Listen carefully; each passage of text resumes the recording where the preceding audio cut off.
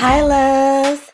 So I'm starting off with old braided out hair that was underneath a wig, and basically what I'm going to do is part a U section from the front of my hair, which is actually going to be later used as the bang. You can make this section small or large, but I'm just going to twist it to keep it out of the way. Using this Entwine Couture Buttercream Hydrator, I'm going to apply a generous amount of this to my edges and to the ends of my hair to lock in the moisture that I already have and re-moisturize. This product is extremely moisturizing and soft to touch. With the Entwine Couture Creme de la Mode, I'm only going to apply this product to the edges of my hair to act as a holding gel, and you are going to see how shiny this makes the edges of your hair. It also slicks down the hair pretty well and is moisturizing.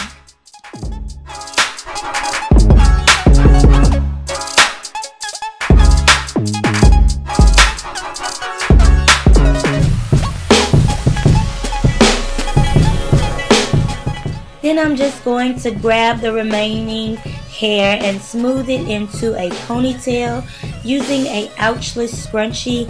I think this is by Goody.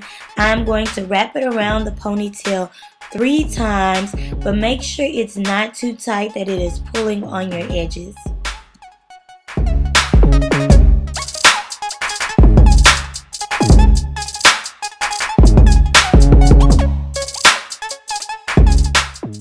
Split the hair in the ponytail in half and pin 1/2 back to that side. I only used about 1 bobby pin.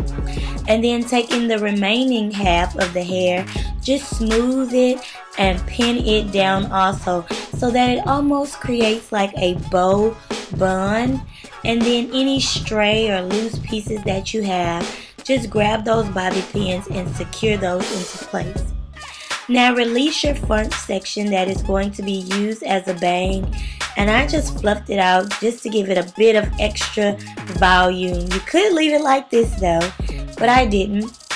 Now grabbing the edges of that hair, I'm going to apply some of that hydrator all over the hair to add more moisture and shine.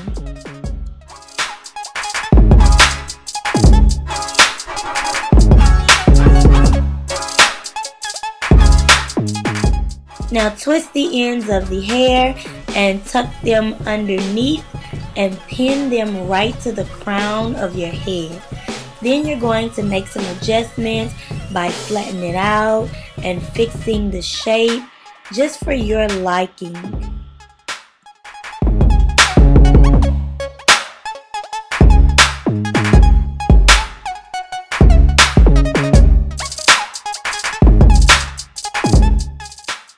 So this is the final look. I really hope that you enjoyed it. It's super simple, took less than about 10 minutes, and it is a great updo / protective style.